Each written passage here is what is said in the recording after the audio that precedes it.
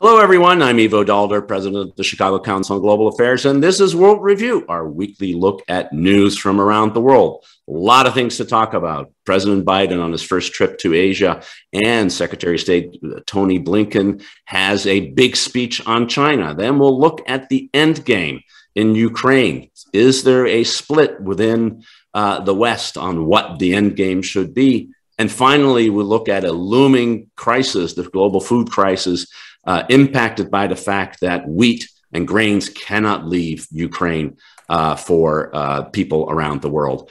Looking at all of this week with us is Bethany Allen-Ebrahimian, China reporter for Axios. She's joining us from Washington. Bethany, great to see you. Great to be here. And Susan Glasser, staff writer and columnist for The New Yorker. Susan is also joining us from Washington. Susan, great to have you back. Thanks so much, Ivo. And Giles Whittell, who is the World Affairs editor at Tortoise Media, joining us from London. Giles, great to have you. Hello. Bethany, let's start with you. Big Asia month really coming to a close, but a really big week with Biden traveling to Seoul, to Tokyo, a meeting with the Quad, and then a big speech yesterday by Tony Blinken about the administration's China policy. Bring us up to date about where the administration wants to go when it comes to the Indo-Pacific region.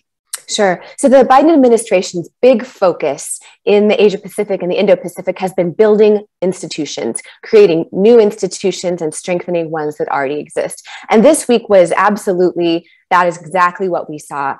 Launch of a new organization or a new multilateral structure, the IPEF, the Indo-Pacific Economic Framework, which is it's not going to be a free trade agreement. They want it to be, the Biden administration recognizes the limitations they face domestically, politically. So it will be done through executive action and not through legislative action. So it's more limited than a free trade agreement, but it's going to look at digital standards, labor standards.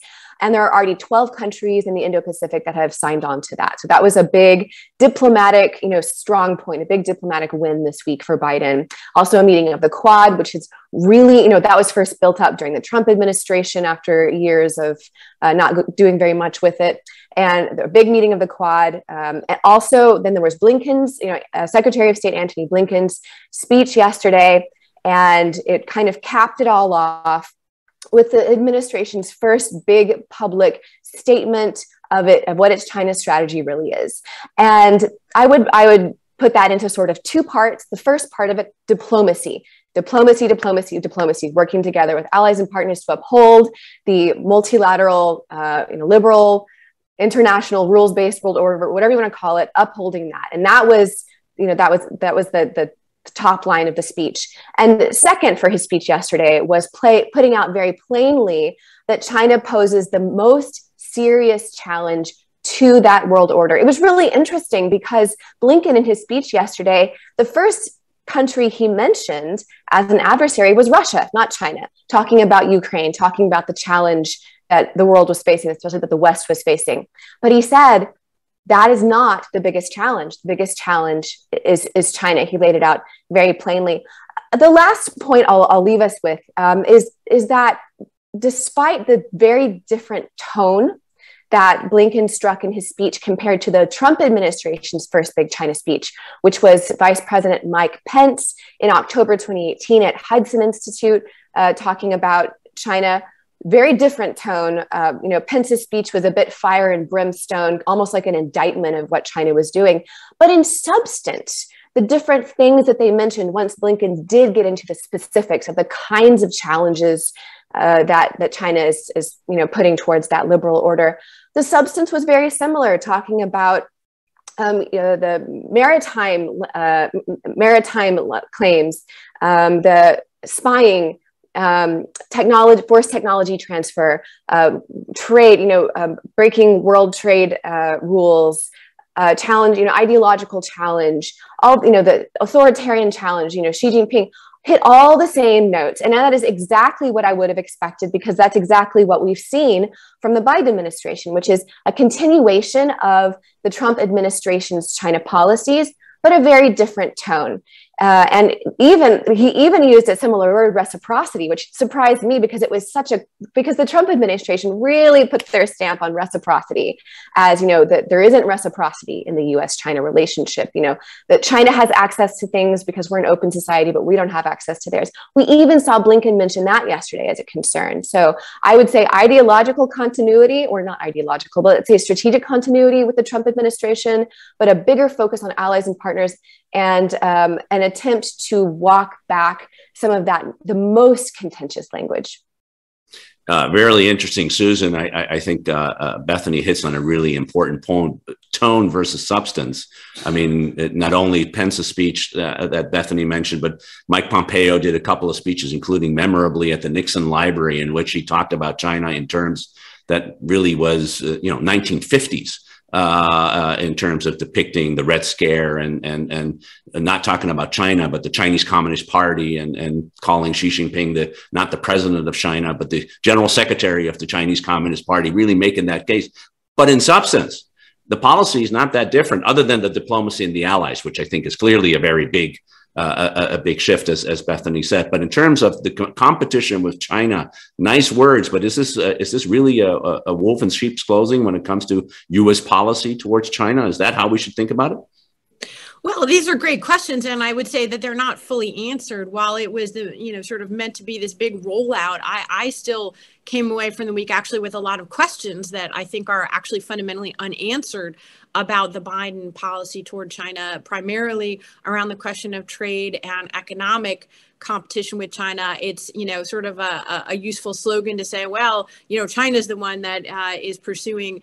It was a very interesting phrase, actually, that I thought Tony Blinken used, which was asymmetrical decoupling, essentially, forcing the rest of the world, to remain as dependent as possible on them while they themselves become less dependent. That was a very interesting concept that they rolled out. So thought that was new. But I still have enormous numbers of questions. First of all, why have they kept Trump-era tariffs in place for so long? What is it that they're hoping to trade? I think what we didn't see, and the reason for that, according to my reporting, and you have better sources than I do on this, Ivo, but is that there's a huge divide inside the Biden administration. It's not often reported on. This has been a pretty opaque administration when it comes to foreign policy. They've kept their disagreements to themselves, unlike the Trump folks who tended to, battle with each other in almost full public view.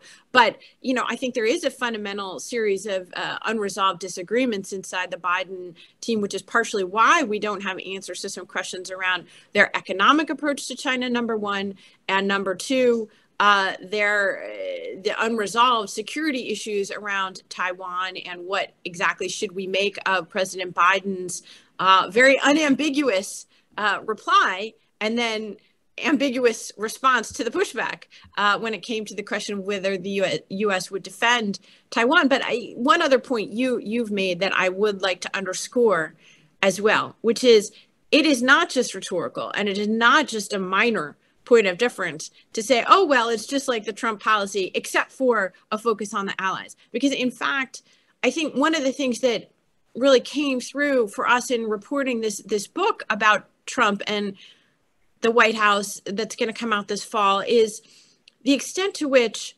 A, it wasn't just words, and B, like Donald Trump came far closer than I think people understand to truly blowing up not just our relationship with our European allies and NATO, but also our dealings with both South Korea and Japan. These were radical, potentially alliance-ending steps that Donald Trump tried to take again and again and again throughout his administration, and was actually only at the very end of his tenure, in the midst of the catastrophe of COVID, that he gave up once and for all on these, pulling out of South Korea, pulling out of Japan. He told us in an interview for the book, again, he's not a super credible source, but, insisted that in his second term, he would be doing lots more to essentially stick up South Korea and force them to pay billions of dollars or lose all U.S. troops on the peninsula. And because this was a recurring theme of what he said from the very beginning of his tenure,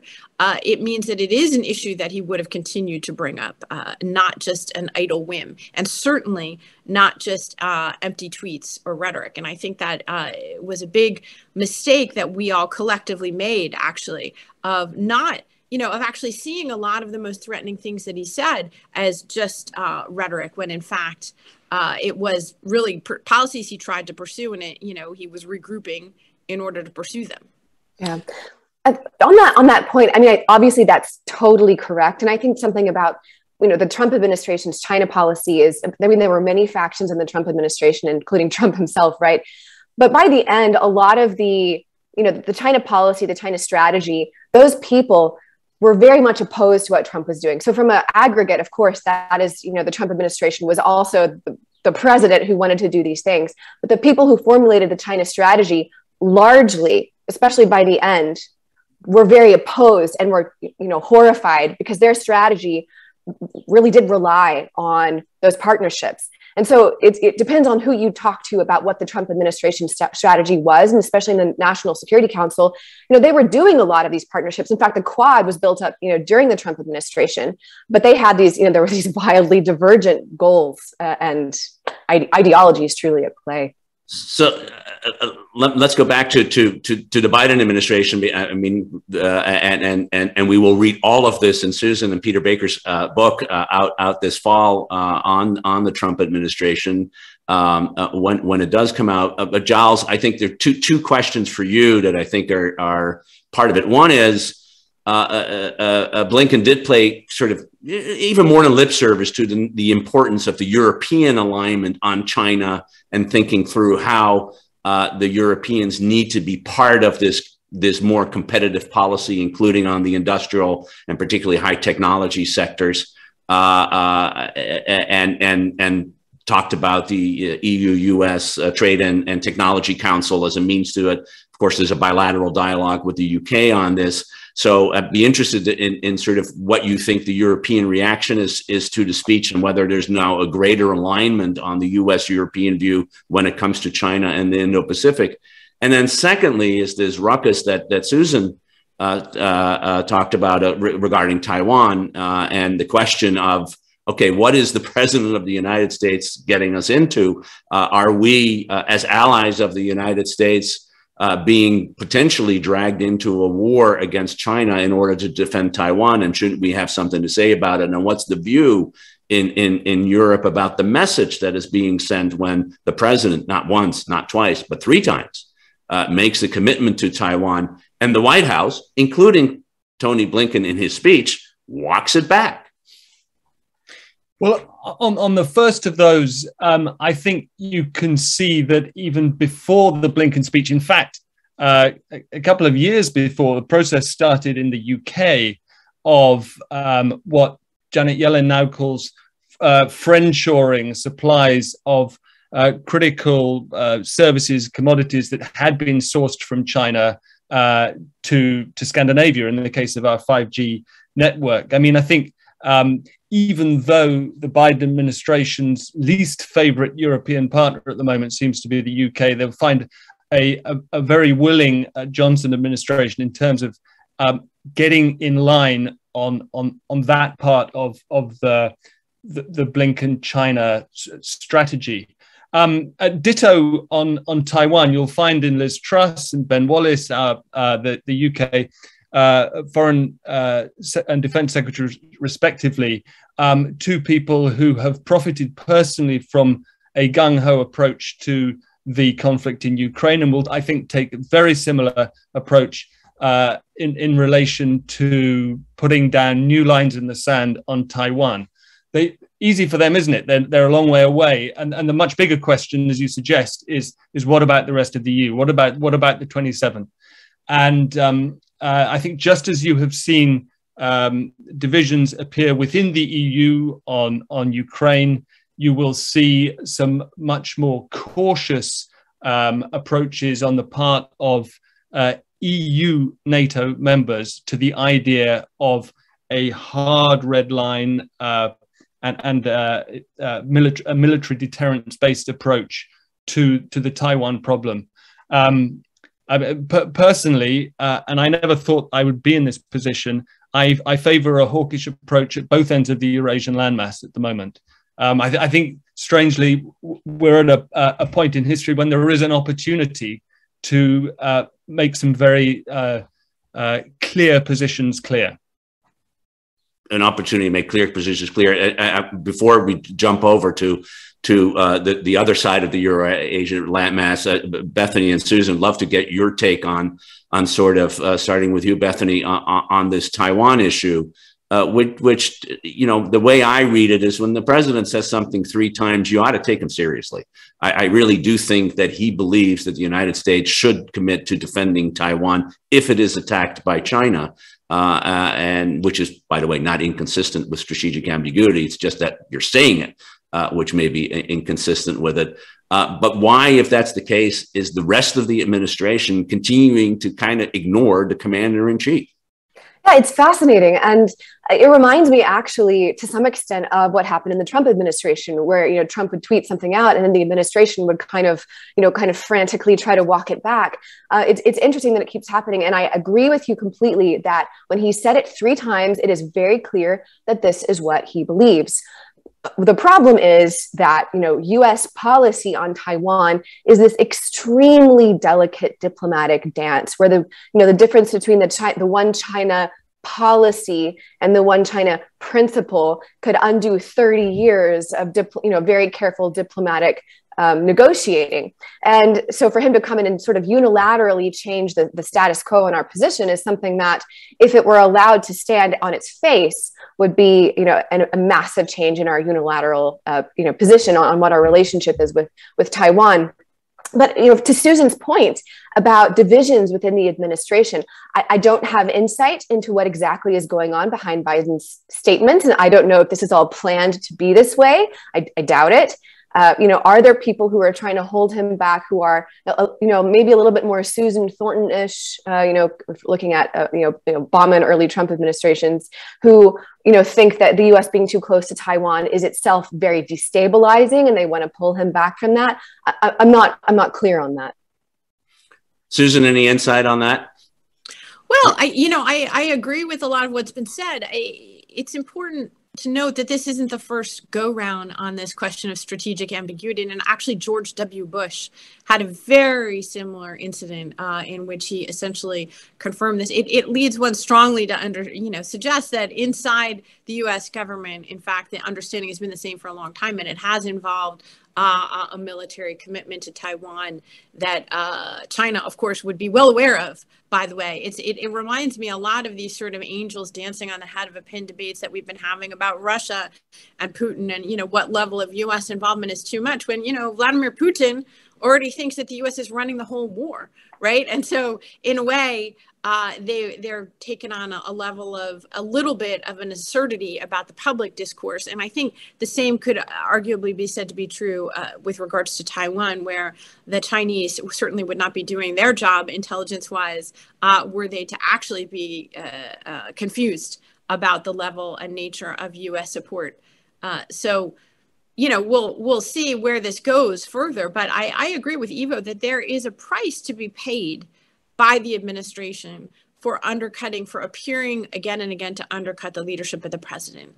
And at a moment when his leadership is in question and his approval ratings have plummeted and Republicans have mounted a sustained assault on the very notion of Biden as a leader, calling him weak. And, frankly, before he even took the job, it's really questionable whether that should be they should reevaluate that. I mean, I think it does pay a price for them in terms of the overall perception of both the clout of their president and their leadership to be continuing to do this.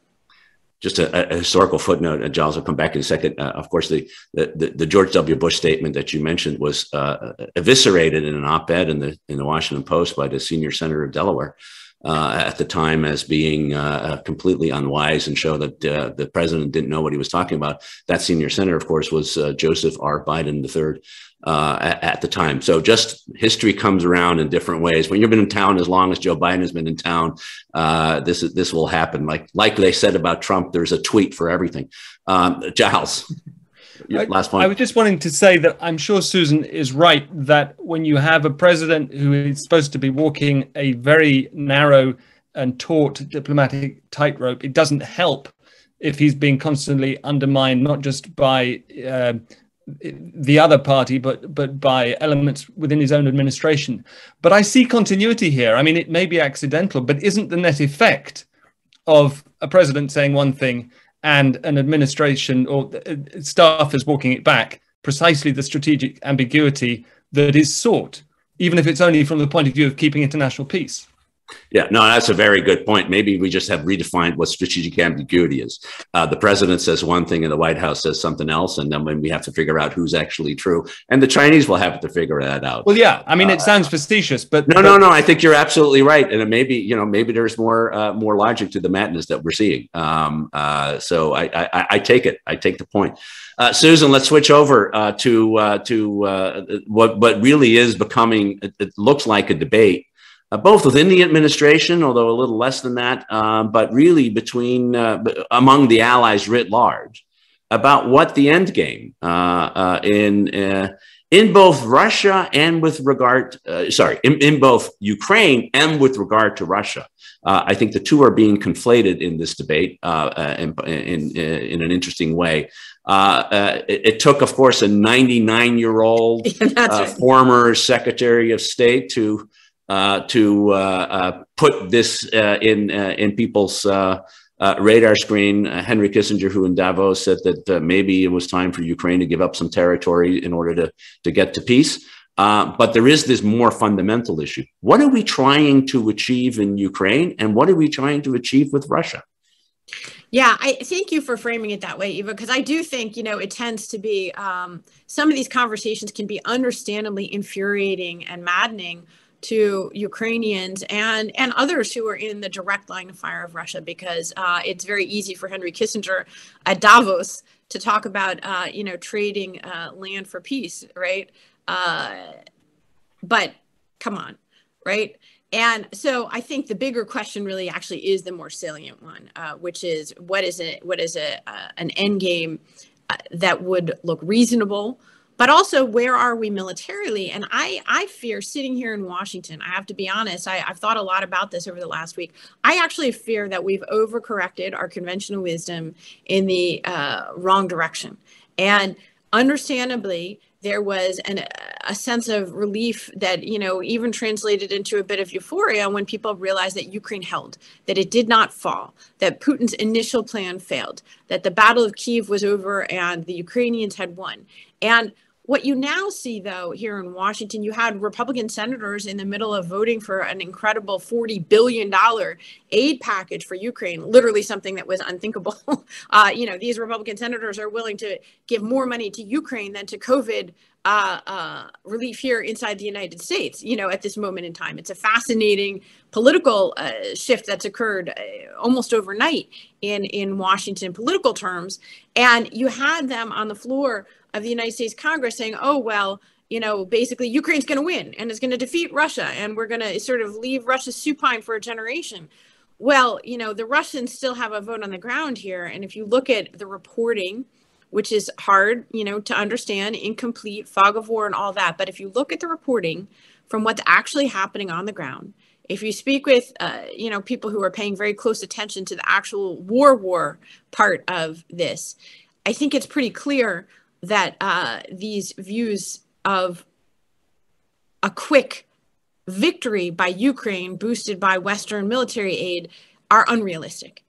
And the clear-eyed analysts probably still are sticking with what Avril Haines, the U.S. Director of National Intelligence, testified to just last week, after all, which was the prospects are most likely of a long-term war of attrition that lasts years, not months, that includes Russia not only continuing to wage its fight in the Donbass in eastern Ukraine, but not giving up its bigger territorial claims on other parts of Ukraine and its broader goal for the war of essentially regime change and potentially creeping annexation of all or part of Ukraine as continuing to be the goal. And again, if you look at the insane over-the-top propaganda from Russia, which has gone into full-throated existential war against Ukraine. This is not being framed in terms of, well, guys, we just want to bite off a little piece and then we'll be satisfied and we'll bring the boys home. This is all out campaign against an unstate and an unpeople. And how do you negotiate with that, Henry Kissinger? You know, how do you negotiate with that? Come on. And I feel like the conversation from day one that you've seen out of some of the Western allies, particularly the French, the Germans, some of the Germans, although there's been a marked shift, they've had a harder time, I think, bringing along actions to accompany, I think, a more clear-eyed view of Russia that you've certainly seen from the German leadership. They haven't been as forthcoming with actions, but certainly they have been perhaps a little bit more clear-eyed. You know, and again, it's astonishing when you can, the strong weight of evidence in history suggests that American and Western European appeasement, and that's what it is, appeasement of Vladimir Putin is the reason that we have this war today. As we speak, Putin and his soldiers are eviscerating Ukrainian cities. They are mass deporting Ukrainian citizens. They are preparing political annexation of territories that have only recently come under their control.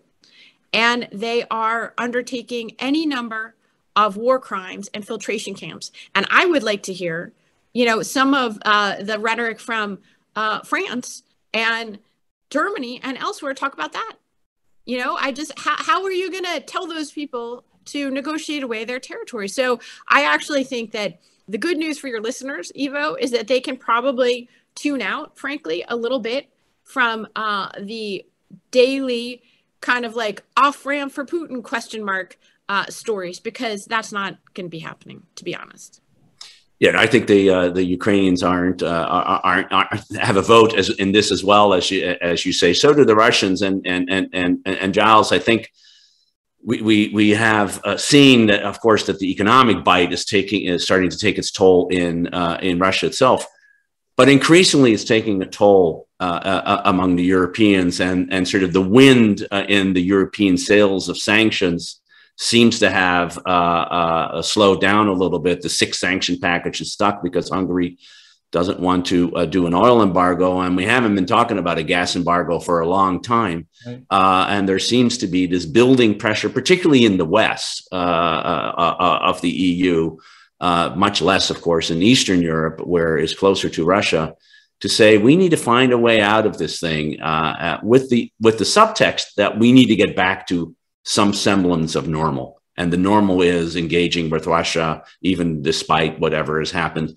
Is that debate live in Europe, or is the change that we saw post February 24th going to say, no, it's just taking longer, but in the end, the relationship between Europe and Russia is going to be fundamentally different because of the reasons that Susan laid out, and we're just trying to figure out how to get from here to there?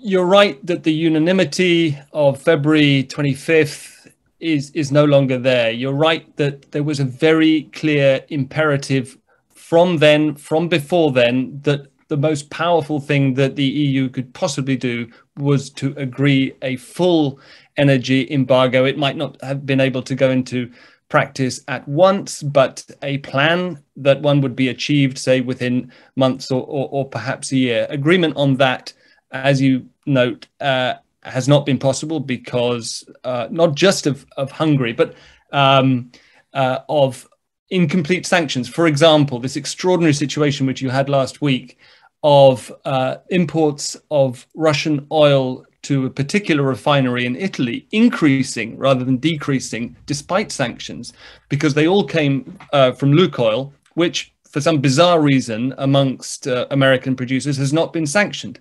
But there are, and then of course, behind the curtain of sanctions, Russia is having no difficulty selling energy at a discount elsewhere in the world. But when Susan started her remarks and sounding astonished by the scale of the 40 billion appropriation in Congress, where I'm sitting, 5 time zones closer, I, as a citizen and as a journalist, welcomed that as appropriate to the moment. And I entirely agree. Where does Kissinger get off? Or indeed the New York Times editorial a couple of days earlier, which elicited a furious response, not just in Kyiv, but amongst the slowly growing Ukrainian emigre community here, a few of whom we now employ at Tortoise. Where does the New York Times get off preaching appeasement at this point in the process? And you're right that we're a long way from Europe getting behind putting those kinds of resources that the Congress has appropriated into the military fight. Will it? I mean, the scale is different by an order of magnitude. Germany is supposed to have changed dramatically its approach to arming combatants, but still, it's €1 billion. A great deal depends on Germany, of course, over the next 6 months, and I'm still prepared to give Olaf Scholz the benefit of the doubt as someone new to the job, naturally personally inclined to get his ducks in a row before shooting his mouth off, unlike many politicians in my own country. But unfortunately, I think it may be true that in France, in Italy, and in Germany, those voices to which you allude, seeking some kind of a return to some kind of business as usual, will prevail. And of course, you see, Yale University has this terrific list of multinationals and listed according to whether they're still doing business in Russia. Many have pulled out, but many also are just playing wait and see. But just the final thing I'd say is I do think that this is a world historical moment. And as Rahm Emanuel says, never let a crisis go to waste. This is an opportunity to humiliate Putin. And it's the first one of its kind since 1991.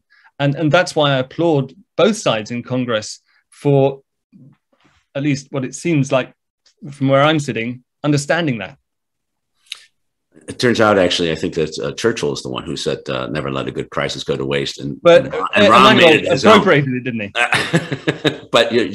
but as Bob Gates once told me, the difference between government and academics is they both steal from others, but academics use footnotes. And so that's the nature of the business. Bethany, your view on sort of the end game in and of itself, and also I'm really interested to see. The Chinese when they were looking at the Western unity might have been surprised initially. Are they now looking at these fissures to say, see, these guys really can't keep it together, and you just stick it out long enough, we'll be fine as they think about their own strategic aims in their own region and indeed beyond? I think Beijing is really leaning into the authoritarian axis, and they're really accepting that this is the world that we have right now. That this is the world that we're looking at, where there's going to be a growing split between the West and Russia and China, or the West and the rest, which is what Beijing would like it to be. I mean, look at the new security pact that Beijing has recently launched. This is, to me, stunning. I know it seems boring; it makes few headlines, but compare this to decades. This is the new security pact with the nations in the South Pacific.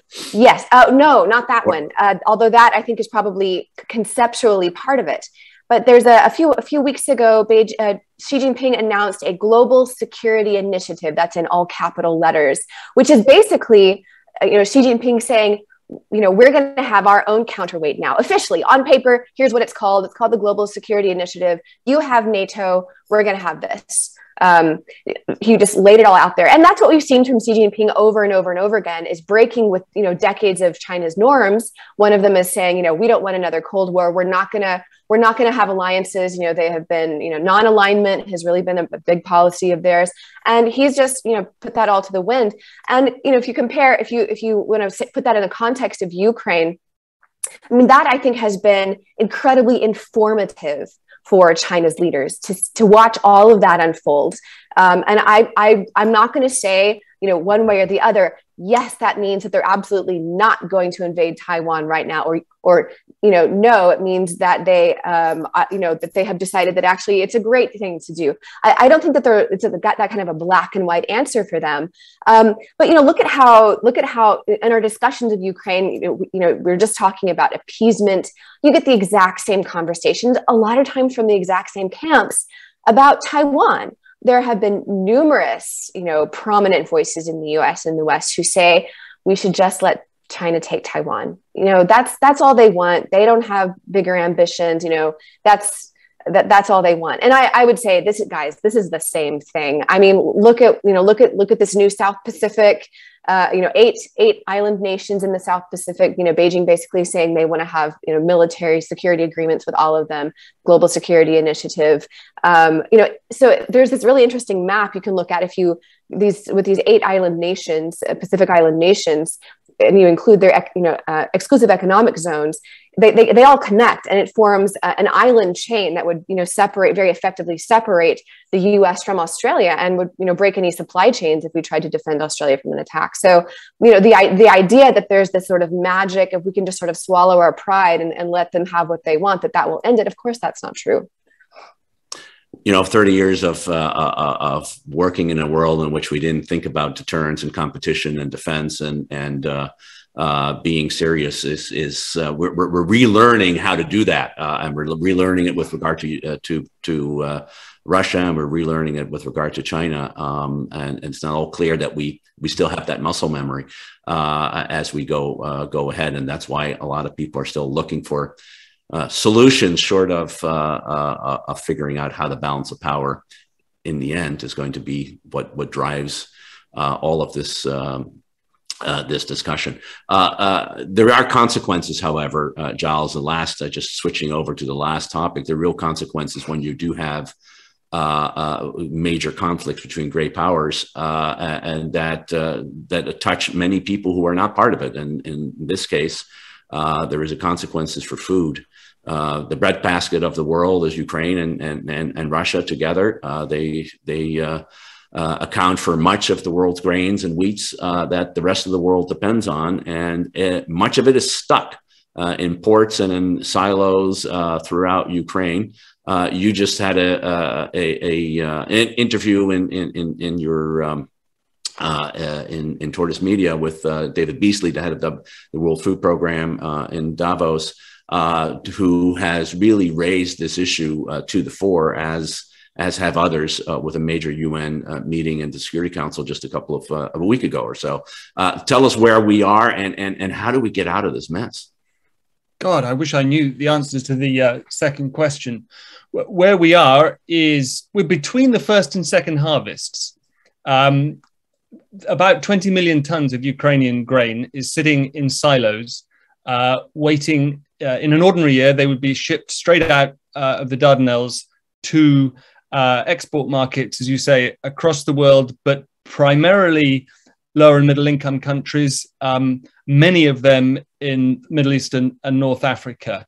We did a sort of schema where you have the X and the Y axis showing you which countries are really in the crosshairs. And while the World Food Program singles out Yemen, Somalia, and Afghanistan, the data also shows Lebanon, Libya, Tunisia, Egypt, Indonesia as the key countries that will now not get grain from Ukraine as they ordinarily would. We'll have to seek it elsewhere at inflated prices. So then 2 questions, as you say, how to get it out. The land option really isn't an option. It turns out that one big bulk carrier ship can carry about as much grain as 50 whole trains. And the trains are only an option, really, as you point out in your excellent primer, Ivo, in Politico, if the gauges leading from Ukraine to neighboring countries are the same, but they're not. Roads are only really an option if they're not vulnerable to rocket attacks. So the overwhelming priority is to open maritime corridors. And the debate is on as we speak as to whether Russia will allow them. You were pointing out before we came on that it would probably require sophisticated minesweepers of the kind that aren't in the region right now to make sure it was safe, of the kind that the Turkish Navy doesn't have. It would also require Russian cooperation, and so far they've made that conditional upon sanctions relief, which I don't think is up for negotiation at the moment. So the question then arises, do you enforce a grain corridor, as it were? And this is something that you've written about, and I'll defer to you on the mechanics of that and whether it's possible, whether it's advisable. But I'll only say that I would agree with you that we're in a position where that is a risk worth taking, and certainly a different order of risk, by which I mean lower, than trying to impose a no-fly zone, which of course you would fly directly and literally into military conflict between NATO and Russia, which would not necessarily be the case defending a maritime grain corridor. But yes, food supplies for 350 to 400 million people at risk. The only thing I would note, really interestingly, just before we started, I looked at world grain prices right now, and markets are very sensitive to everything they see coming across their screens, and prices which have trebled roughly in the past year are dipping again. So markets, at any rate, think that this talk of grain corridors across the Black Sea might actually lead somewhere. Thanks, Giles. I think that lays it out really, really well. And Susan, the key here is we're running out of time because, as Giles said, we're in between two harvests, and the second harvest, which is due within 30 days or so, starting, cannot find a place to be stored unless the storage of the first harvest is actually moved out. And that's really the linchpin. In your reporting, do you see anybody in Washington or indeed anywhere else in Europe, other than the Lithuanians who have proposed the coalition of the willing, to do the kind of escorting of tankers that we did back in the late 80s in the Persian Gulf when the Iranians were mining Iraqi oil ships during their war with Iraq? Is this a live debate in Washington? And if not, why not? Well, you and I have spoken about this. My view is that it should be, it is out there, but it is not a live debate, number one. Number two, isn't it interesting to contrast this with our previous conversation about Kissingerians in Paris and elsewhere wanting to talk about an end to the war? Why aren't they talking about something much more constructive that would actually help people, that might be an evidence of Russian good faith, in order to even begin to conceive of what the end of the war would look like? I mean, it seems to me those are exactly the people who ought to be engaged in a conversation around, a grain corridor, and aren't, as far as I can tell, in any meaningful way, especially given the shortness of time that Giles has correctly pointed out. That's the dynamic driving things here. And, it's very easy to do nothing. And we've seen that again and again and again when it comes to Russia. And, you always have the excuse of, well, it could be escalatory. And so I'm afraid that that's an all-purpose excuse right now. And so there's nothing that indicates to me, let me put it this way, that somehow in the next month, we're going to miraculously pull together a major international coalition and get ships in the Black Sea doing anything like this, unfortunately. So I don't see it happening in a practical sense. Bethany, we only got a minute left. I want to turn to you because, of course, the Chinese market is part of the global market, and Chinese wheat production this year is well below the norm because of I believe a lot of wet rain and everything else. So the Chinese are going to be out in the market asking and trying to find both wheat and food for their animals, feedstock. That is going to have an impact on the market. Might they be part of a solution and pushing the Russians in to say, listen, we really got to solve this issue. This goes beyond your immediate war with Ukraine? Or are they going to step back and say, we'll just figure out how to pay for the wheat that we need and the rest of the world take care of themselves? I would go with the latter. What we've seen from China is an absolute unwillingness to push Russia in a way that they don't want to be pushed on Ukraine. We have not seen try to talk sense into Russia. We have not seen anything like that. What we have seen is China's vocal support for Russia, the support that their media outlets give to amplifying Russian disinformation, and we've seen from Chinese companies. Now, Chinese companies have done the bare minimum because they don't want to be shut out of the rest of the world too, because of secondary sanctions. And this is something that really irks Beijing. But no, we have not seen China in any way try to urge Russia to be a responsible global stakeholder. And I do not see why China would urge them to do that in this case, use some of that leverage that they have. I think it would be much easier for China to simply buy what they need. As you said, they have the money. And that's what I expect from them. It's a sad way to end. I think, as The Economist rightly put it, it takes a world to feed the world, and the world is so fractured that parts of the world are no longer being fed, and that's the situation we find ourselves in on this Friday before Memorial Day. I want to thank Bethany, Giles, and Susan for really great insights here on all the issues that we discussed. And thank you all for tuning in and listening, and come back next week for another edition of World Review. And until then, bon weekend.